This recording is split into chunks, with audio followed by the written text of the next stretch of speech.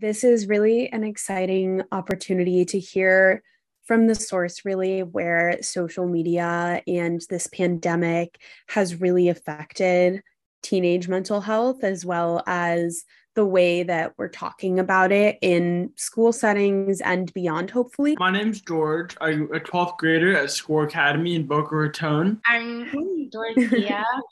I'm a senior at St. Andrews in Boca as well. My name is Dalen. I'm a junior at Oxbridge. My name is Gracie. I'm a freshman at Oxbridge. My name is Finley. I'm a freshman at the Benjamin School. This one is about what you wish adults knew about teen mental health. Teens, we're very capable people. I don't think all adults know that, though. I don't think they all know that we're very capable. We're empathetic. We're sympathetic. We understand things to a greater extent than most adults would care to accept that we do. It's okay to not be okay. I don't think all adults know that. One thing that I kind of wish that adults tried to understand more is like social anxiety, like especially in school.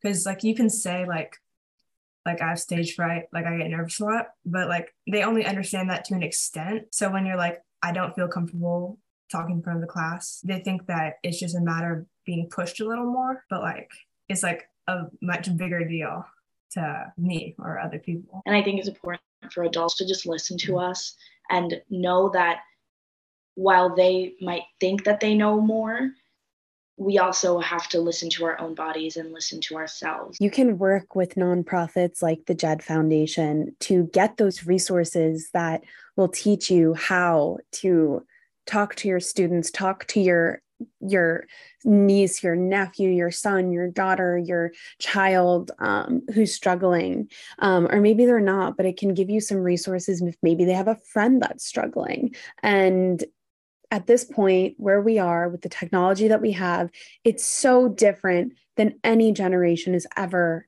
gone through before.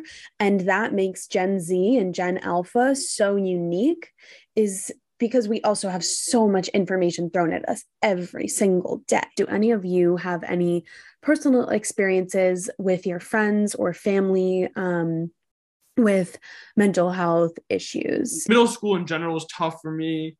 I was a trigger warning. I was suicidal, and I had some bad moments, and I ended up going to a outpatient treatment center in New York during my 8th grade year. And then I went to another outpatient treatment center again in my freshman year. And then a few years later, I was finally diagnosed with a mood disorder, bipolar type 2. And that kind of didn't solve the issue, but it kind of helped a lot to figure out what was actually going on with me, because it's very hard to diagnose at a young age.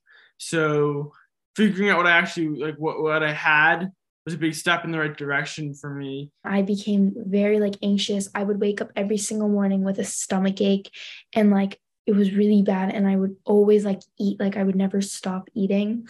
And all the time, and it came to the point where before I went to bed, I would throw up because I would just be so anxious, and I didn't know how else to deal with it because I didn't talk to anyone about it. My mom took me to get tested to see if I had anxiety, and they said I had anxiety and that I should probably go to a therapist for it.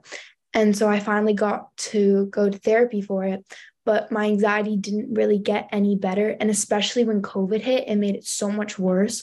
Every single time before I would go to bed, I would always throw up because I was so nervous about going back to school and having to deal with the anxiety of getting good grades and being perfect grades, because that's when they started talking about how my grades started mattering about high school. And I thought I was not going to get into high school. I'm usually the guy that people usually go to talk to about what they're having problems with, if it's with relationships or with friendships, or if it's something with family.